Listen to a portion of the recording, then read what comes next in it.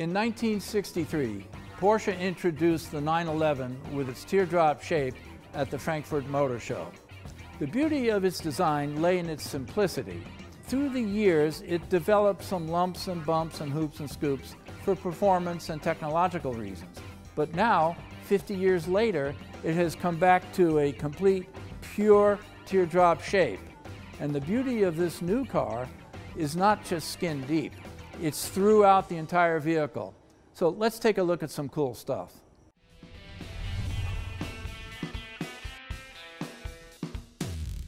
Lately, we've been noticing a trend, especially in high-end cars, for bigger and bigger brakes. Now, while the brakes on this car are not tremendously big, this is not a tremendously big automobile. In fact, it's a small automobile, and these brakes are more than adequate. They have a 13-inch cross-drilled and vented rotor with a 4-piston Brembo caliper. It is interesting to note here that most cars that have Brembo calipers have the Brembo name splattered all over the outside edge so you can see it.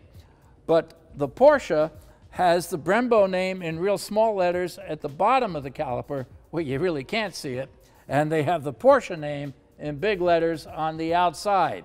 This system is the pre-filled system that Porsche adopted in 2009, and it allows the piston cavity to be pre-filled with a certain amount of brake fluid that pushes the brake pads closer to the rotors prior to stepping on the brakes, and that reduces the car's reaction time to your reaction time in stepping on the brakes.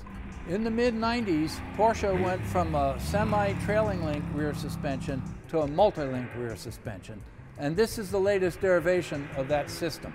We've had some very expensive cars in here with some incredible suspension hardware and linkage, and this car takes a back seat to none.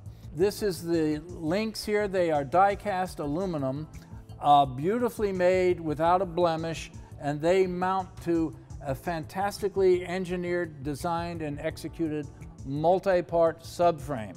The pictures that you're seeing don't really do this justice. You really need to go buy one of, no, let somebody else buy the car. You steal the car, take it home, and dismantle it, and you invite your friends in to look at the pieces. Yeah, your wives will love it. You tell them you're throwing a peace party. On this show, you hear us talking about engineering forethought and engineering afterthought quite a bit. Well, let me show you something here. They needed a way to mount this brake line to keep it from getting hurt, injured, bent, broken, what have you.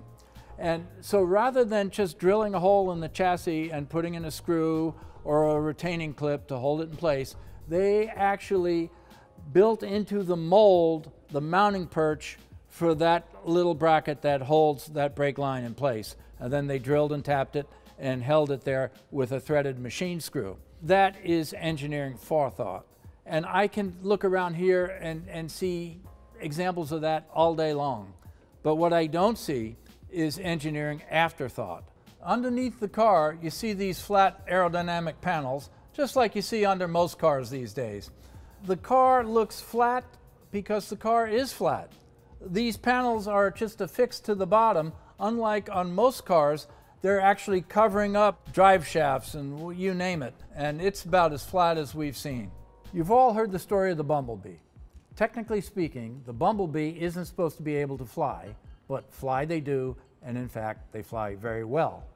These cars are like bumblebees. The engines are located behind the center point of the rear axle, and because of that, there's an out-of-balance weight distribution problem with the car.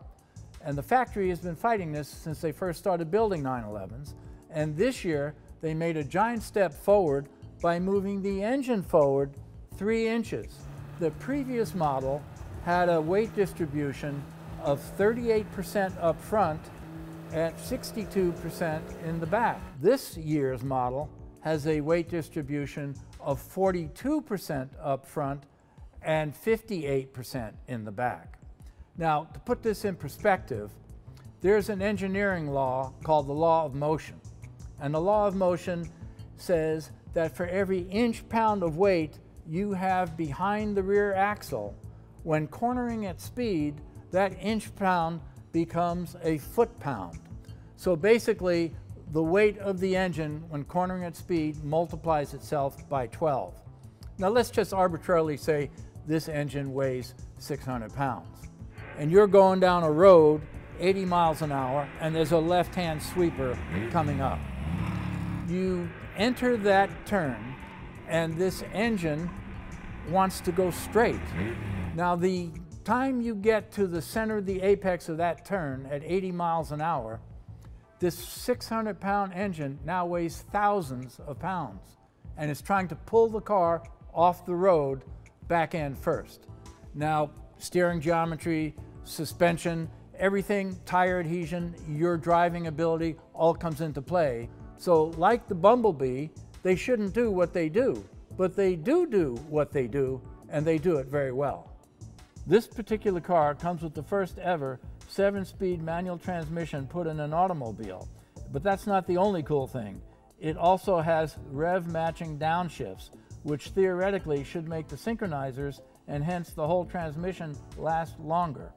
Now you may have watched our episode where Hurley Haywood tried to teach MotoMan how to downshift using the heel toe method. Well, Hurley could have saved himself a whole lot of aggravation if he'd have just given MotoMan one of these cars.